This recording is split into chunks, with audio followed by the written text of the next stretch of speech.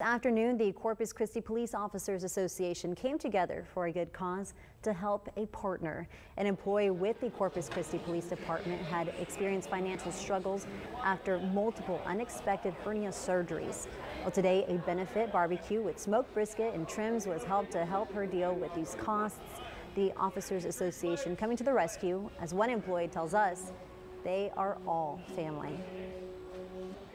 And it's really, if you see the cadets here and everything, it's a beautiful thing because everybody's joining in on something together as a family. You know, a lot of times what we do is we go out on the road and we fight alone. Here, everybody's together for a cause, and what more beautiful cause than Yoli? The association thanking everyone who was able to go out and support this cause.